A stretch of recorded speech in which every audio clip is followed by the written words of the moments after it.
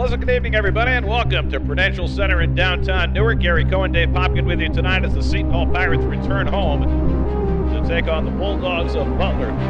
Seton Hall trying to snap a two-game losing streak. They're 18-7 on the year, 10-3 in the Big East with a half-game lead atop the league.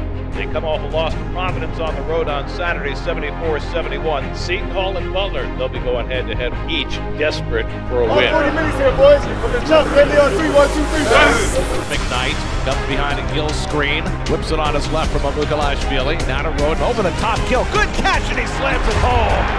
Now Baldwin to his left, double team, kicks it out straight away. Golden for three, it's good. He puts Butler back up by 10, 22-12. Now puts between the legs, steps back, leans in, can't get contact, fires up for three, and he hits it. Miles Powell with his first three-pointer of the night, cuts the Butler lead to 5. He'll reset to Nelson, but it's stolen by Baldwin.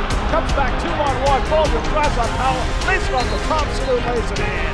26th game of the year, the 15th time this year they've trailed at halftime. Comes it out to McKnight, he's wide open for the three, it's good! Quincy McKnight with his first field goal of the night, a 3 to get the Pirates within 1. Powell pulls it down, breaks it down the right side. Powell accelerates on Thompson, steps back, baseline jumper, good! And the Pirates take the lead!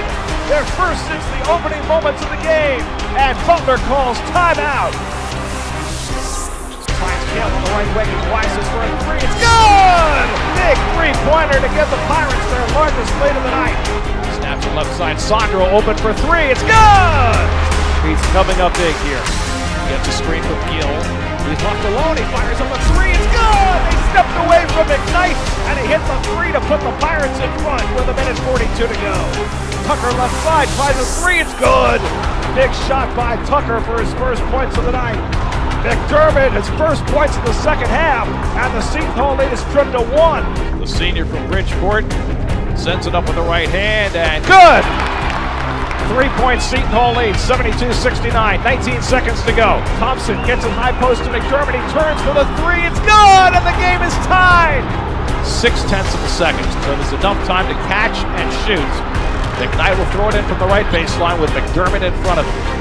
McKnight gets the basketball, looks around, throws it toward the rim. Amukalashvili catches, fires, he hits, and Seton Hall wins it! McKnight threw it to the rim.